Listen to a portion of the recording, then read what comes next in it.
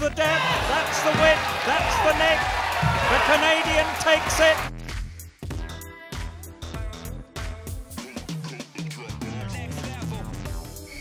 What a match it's been. If Peter Nicol is to lose it, he will be remembered for this wonderful effort he's put in and a great final. He's won it. Jansher Khan takes the title for the 7th time.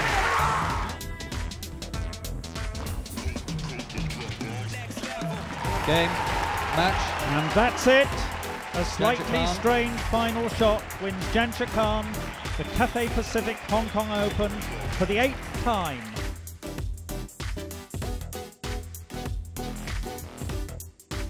He won't be happy with having this much time in his hand.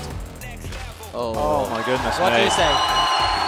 The absolute sublime to the ridiculous. That was genius at its best. No time to swing at all. Picks it off his legs. Are we going to have a new world champion crown from Egypt? I've always called him the Crown Prince. Now he's the King of Squash. He is the world champion. He is Amar Shabana.